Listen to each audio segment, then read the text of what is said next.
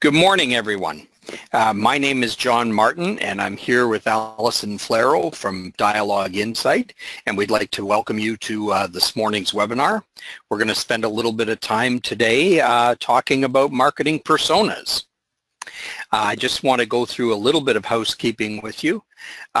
If you have questions, please feel free to ask them in the question box. I'm sure we'll have time to get to them, near the end of the presentation. And the webinar today is being recorded, so we will be circulating both a copy of the recording as well as a copy of these slides. So if that helped you with your note-taking or thoughts, we'll be passing those along as we go. So let's get right into it then. Marketing personas. Let's start with a question. So the big question is, what is a marketing persona? A marketing persona is a conceptual character that represents and communicates attributes of distinct set of people within a target market. It's based on both qualitative and quantitative information. The principle of personas comes from Alain Cooper, the creator of the computer language Visual Basic. He has had a long career at Microsoft, which led to the setting up of Windows and all its interfacing. In his book, The Inmates Are Running the Asylum, he says we should stop developing programs for developers and develop for the people that will use the product. Here's a quote from the book that explains what it's about. Help team members share a specific, consistent understanding of various audience groups. Data about the groups can be put in a proper context and can be understood and remembered in coherent stories. We'll pick that definition apart, throughout this presentation a little bit, but it does make total sense that, whatever solution you develop, is focused at, the right target market or the people who are actually going to use the solution. A good friend of mine, very successful businessman who ran a business literally from the trunk of his car to several $billion per year. His name is Jim Estel. He has a relatively simple view of marketing, and says marketing is selling to more than one person at once using the same message. So as successful as Jim is, I'd like to put it to you that this view is perhaps overly simplistic. Using personas, we can help you understand, your market and your contacts, and perhaps personalize the messages so that you get, better results.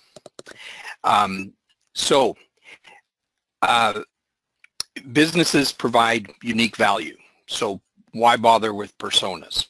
Well, these days, you need to stand out in the inbox. Okay, everybody gets an average of 200 or more emails per day, and on average only 30.4% of these are opened. All of these emails land in the same inbox as yours. You have to find a way to get them to stand out. Using personas, we can help you do a little bit better job than Mr. Bean here, who is trying to give everybody the same newsletter. We can help you focus your message so that it goes to the right persona. So we thought we'd start today by talking about a couple personas that we use here at Dialogue Insight. So we have two. We have two or three that we're going to look at, but Ashley is one of our personas. We think of Ashley as a marketing director.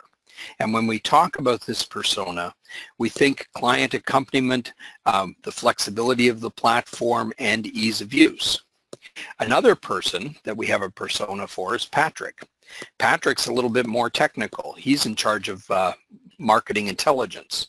So for him, we have different objectives that we speak to about how robust the platform is, its flexibility, the data structure that goes into the platform, and the ways you can connect other systems to the marketing platform. These are all things that's important to Patrick that perhaps are different than the way they're important to Ashley.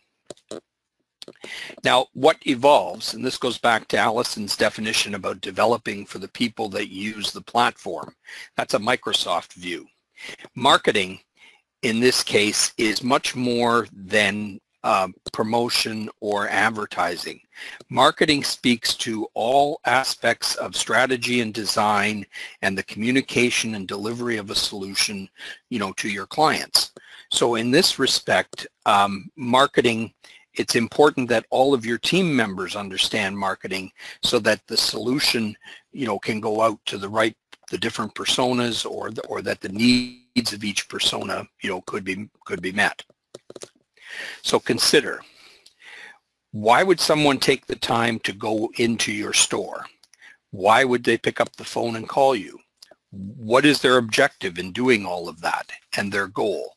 And how can you improve things for them?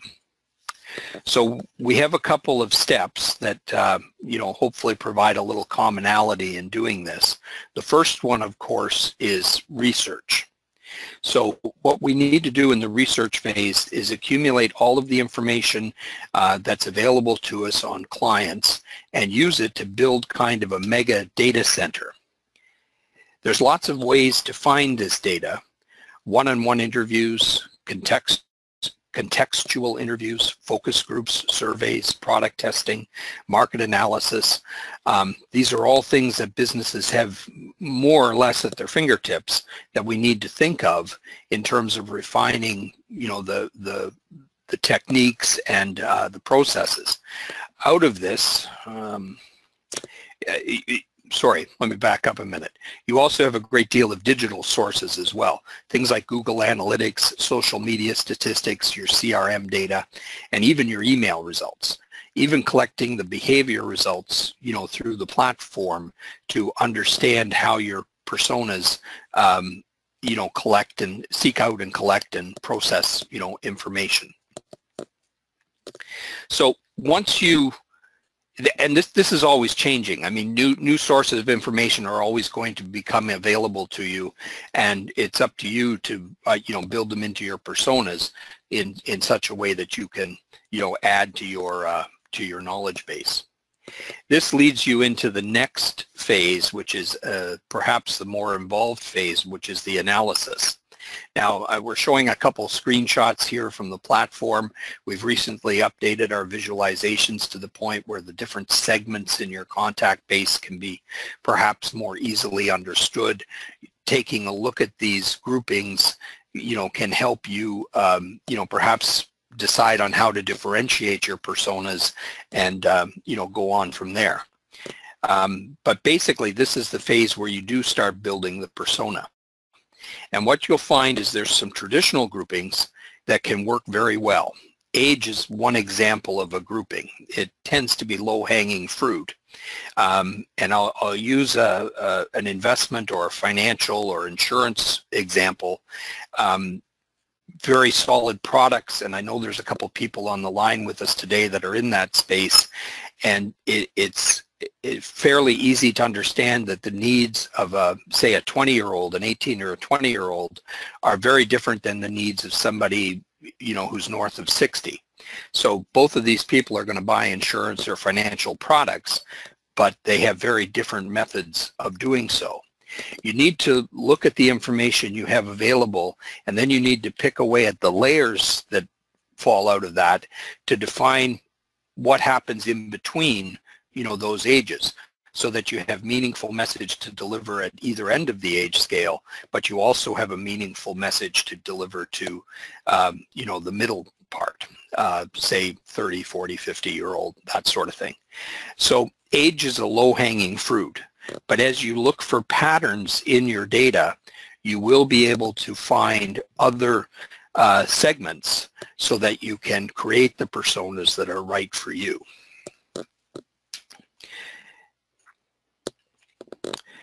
So from the data, you not only define what is problematic, you can also define what the information is that this person needs. How does this person search for information?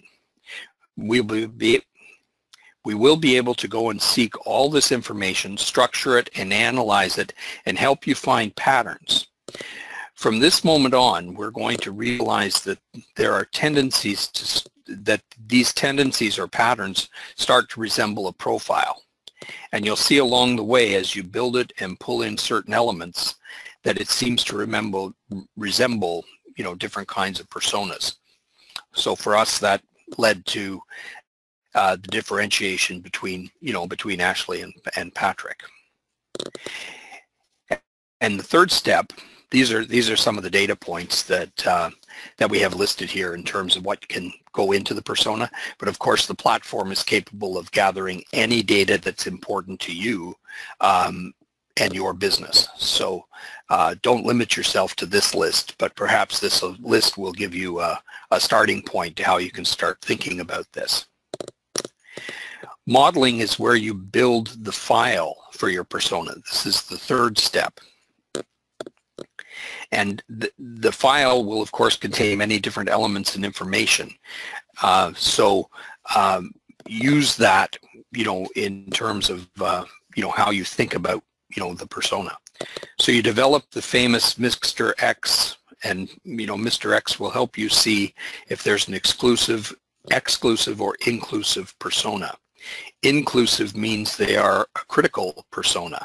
They come often, they shop often, etc. Exclusive customers are more up to your resource. Sorry, let me say that again. Exclusive customers use up more of your resources potentially than they bring in revenue. So understanding that will help you, you know, build models out to find out how to manage and deal with them. Of course, along the way, you'll develop methods to create the right content to talk to the different personas, you know, at the right time, you know, to help you get the job done. There's an example here provided by one of my colleagues about a client that operates a spa, and basically in looking at this, they found a persona they didn't realize existed, but it actually made up an important part of their clientele. It wasn't simple like age, or it really had, it wasn't simple, tripping over my own words here. It wasn't something simple like age. It really had more to do with schooling. There was a schooling level or an academic level that went very often to the spa, that is, and they were able to speak to them more precisely when they identified, you know, that segment of their market. There's a fourth step in all of this that's equally important, and that's the optimization role. And for optimization, it's good to set up a periodic time frame to review all of this and make sure that it still makes sense for your business today. A good time to do this, or a good cycle to do this under, would be every 2 to 3 weeks. Of course, not everybody has, you know, ideal situation or the time to put into doing that every 2 to 3 weeks. Ourselves, we tend to do this on a 4 to 6 week basis. And, you know, like any other business, sometimes that's, you know, more active when somebody notices something, or gets postponed a little bit when things get busy. But it's important that annually you take kind of a deep dive on your personas in order to make sure that they still make sense, you know, to your business. And we do that as well. So our senior people, our marketing directors, our project directors, you know, they all contribute to this process to make sure that the personas remain right, you know, for our business. So a couple examples to give you maybe a few specifics. You know, Ashley, as the marketing director, decision maker, you know, she's responsible for the whole company. So her needs are, you know, much less technical, much less black and white than somebody like Patrick. So it's important that we talk to Ashley strategically, where it's important that we talk to Patrick tactically. So these kind of messages come out, and you'll be able to deliver those as well. We wanted to talk a little bit about how many personas make sense. And of course, this is going to be all over the map for, you know, different businesses out there as well. But in general, you should try and limit the number of personas you work with. 2 or 3 is, you know, sort of a reasonable number. It's relatively easy for your staff, you and your staff, to understand.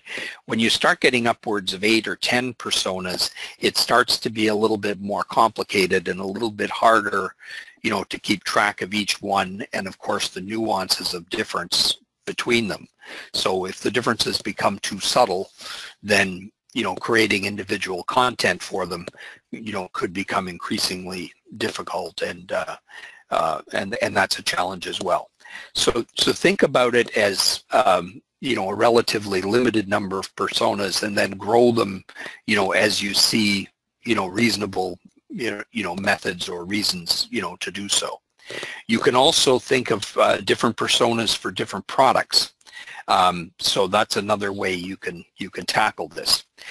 I'm at the end of the day, I'm more of a sales guy than anything else, and there's research done about different types of buyers, and I think of those as personas as well. So things like an economic buyer, things like an influencer who's going to recommend a product, things like the final decision maker, things like a technical buyer who's going to make sure you get the best solution available.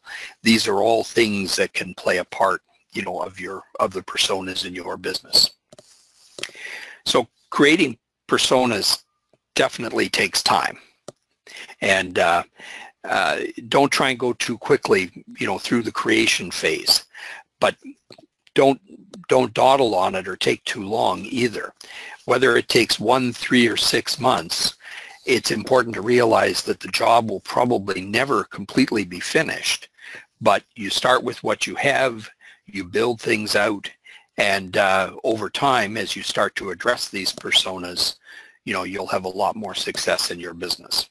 Of course, we've added tools in the platform to help you build out these personas. Your account directors and business managers will help you, you know, build these out or learn how to use those tools, and we look forward to helping you with the process. So I don't know if there are any questions. I don't think I've seen any so far, Allison. Have you? No, there are no questions. Okay. Well, I wanted to thank everybody for your time today. Seems to be I must have talked through this fairly quickly because I'm a little bit ahead of schedule, but hopefully that'll give everybody a jump on, you know, getting ready for lunch. And thank you for your time. We're glad to be working with you.